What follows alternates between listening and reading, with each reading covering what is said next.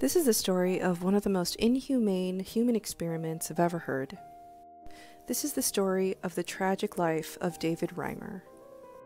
So David Reimer was actually born as Bruce Reimer along with his twin brother Brian to their young teen parents Janet and Ron. When Bruce was 8 months old, something terrible happened. So when the twins were 8 months old, they went in for what was supposed to be a routine circumcision. A blade is usually used for this procedure, but the surgeon who performed theirs used an electrocautery needle. And he tragically botched Bruce's circumcision. The damage was catastrophic. This infant boy was mutilated. The damage was irreparable, and doctors told the parents that he'll probably never gain full use of his genitals. And it set the entire family up for a trajectory of a lifetime of sadness and tragedy, unfortunately.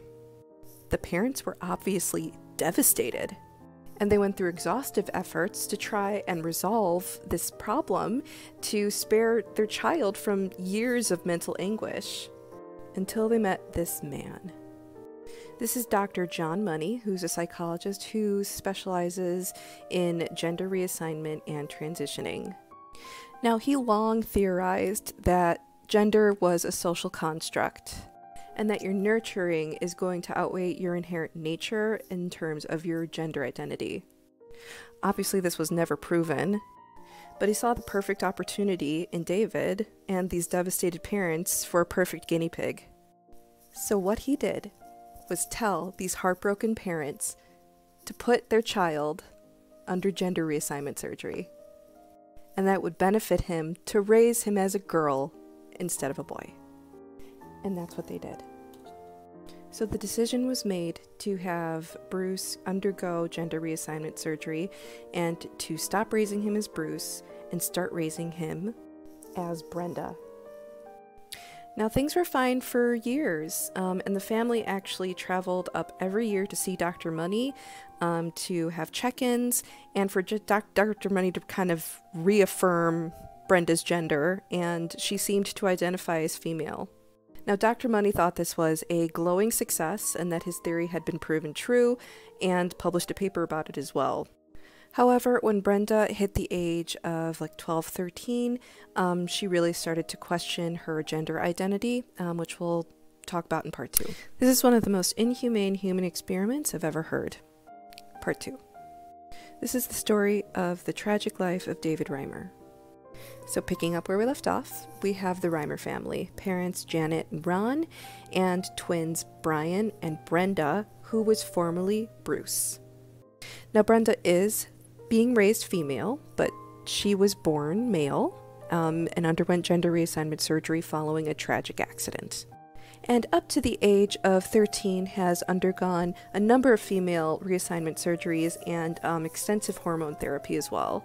However, by the time she hit puberty, she definitely started questioning her gender identity.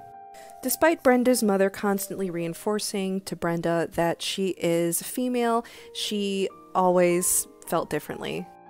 Brenda reported saying that she always gravitated towards masculine things, and her mom said that it was impossible to get her to do anything feminine in her teen years. This obviously had a huge effect on Brenda's mental health, and she became dangerously depressed.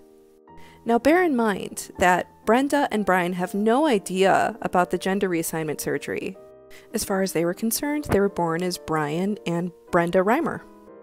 But their father recognized Brenda's inner torment and decided to take his 2 children out to eat when they were 15 years old and told them their secret. Upon discovering this news, Brenda decided to make the decision to resume life as living as a male and changed her name to David. He also underwent hormone therapy and endured several surgeries to restore his gender back to male. David got married in 1990 to a woman named Jane and became the stepfather to 3 kids. However, throughout the remainder of his life, he struggled to reconcile with his troubled childhood and remained deeply depressed. It had significant effects on his family too. His father struggled with alcoholism for the rest of his life. His mother struggled with major depression, and his twin brother struggled with drug addiction.